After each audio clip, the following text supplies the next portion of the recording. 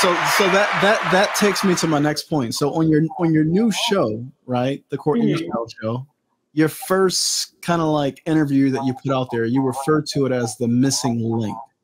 Yes. Help me on what does the missing link mean in your mind? Why'd you come up with that name? Okay.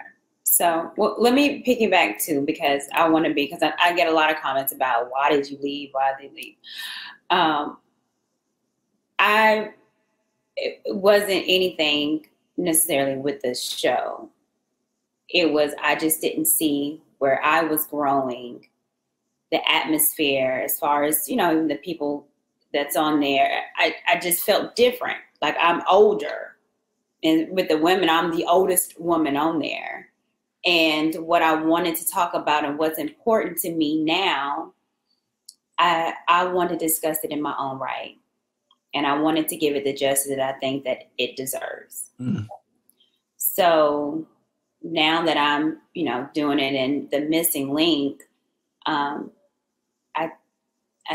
that's what I think is missing, is what this atmosphere deserves. And it's some resolve. I'm tired of complaining. I'm tired of hearing how, baby mamas, all you want is stepdaddies. Y'all ain't worth nothing. You're fat. You lose your weight.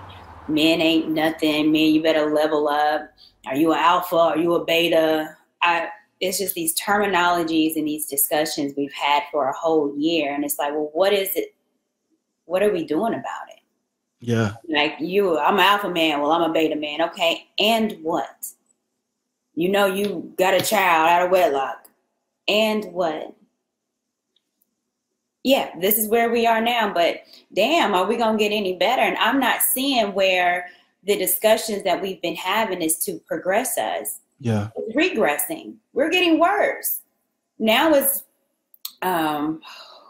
what's this group of men now that I see is travel bros that want to go overseas and don't want a black woman here. So now it's the focus on get your woman in the Dominican Republic. They're more submissive and they're prettier than black women. And we're getting worse. Yeah, I did an entire broadcast called the Romanization of Black Male Values. Mm-hmm. I'm not going to unpack it here, but no, you're absolutely right. There doesn't seem to be this focus on repair and resolution. I think that this space has become unhealthy in the sense that it's become a space where people come to nurture their resentment and to have the flames fanned. Like there aren't many.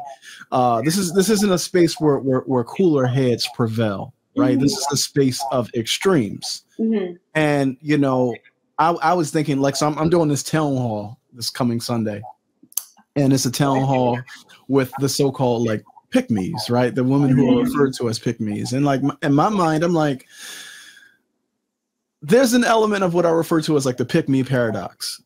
Mm-hmm. And what I basically mean by that is a lot of the women who are in the space and are professing Black love and femininity, and these are the things that females need to do. It's like, well, you're not married.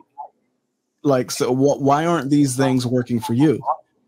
And for me, that speaks to a deeper truth that nobody wants to have, or a deeper conversation that nobody wants to have.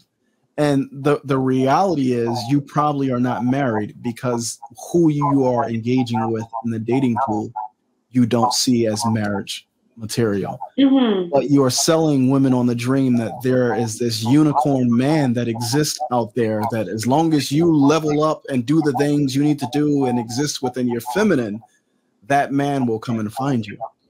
And that's just not true. It's not a reality. And I feel like because we walk away from having real, truthful, and honest discussions, it's just a space for lies and delusion and to make people feel good. And when you try to insert some truth, or when you try to humanize men or humanize women in the conversation, you either become a simp or you're a pick-me or you're one or the other, right? So I feel like the missing link that you're trying to bring, the balance, I support that. There you go. That's what it is. It has to be some balance.